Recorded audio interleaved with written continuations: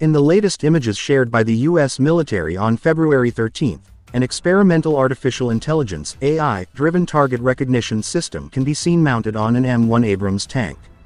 The system is designed to boost the rate at which threats can be found and neutralized. The pictures were posted on the Defense Visual Information Distribution Service website.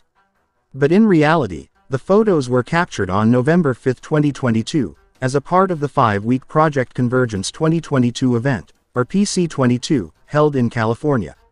According to the photo's captions, engineers and scientists from the Command, Control, Communications, Computers, Cyber, Intelligence, Surveillance, and Reconnaissance C5ISR Center collaborated with Army soldiers to evaluate prototypes of the technology being built as a part of the Advanced Targeting and Lethality Aided System (ATLAS) program.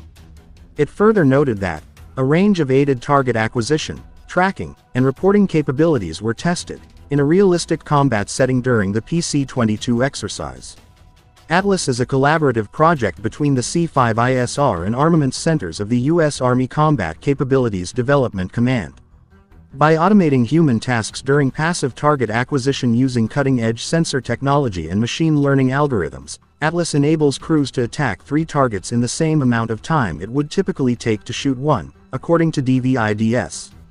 A black box can be seen just below the system's boxy sensor unit positioned on a rotating base on the M1's turret, and similar boxes can be found elsewhere around the tank. These appear to be mounted on the tank for the exercise as a part of the instrumentable Multiple Integrated Laser Engagement System Combat Vehicle Tactical Engagement Simulation System.